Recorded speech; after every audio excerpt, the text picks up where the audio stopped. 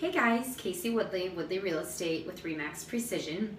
Continuing on my theme of seller tips, I want to talk to you about a few simple lists that I want you to make, okay?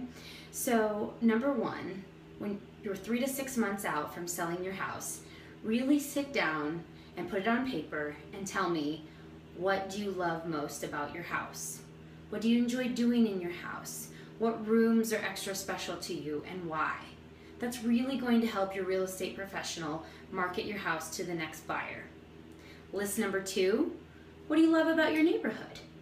What makes your neighborhood the place to be? Is it the kids? Is it the walking trails? Is it the pets? Is it the proximity to shopping? What is it? You would know that best. And list number three is going to be, what are the must-haves that you want to carry over into your new house?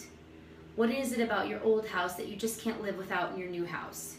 Must you have an island in your kitchen? Must you have that 3-car garage? What is it?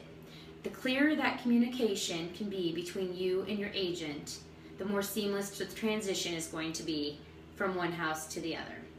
For more tips like this, obviously you can contact me here on Facebook, or my cell phone is 515-783-9272.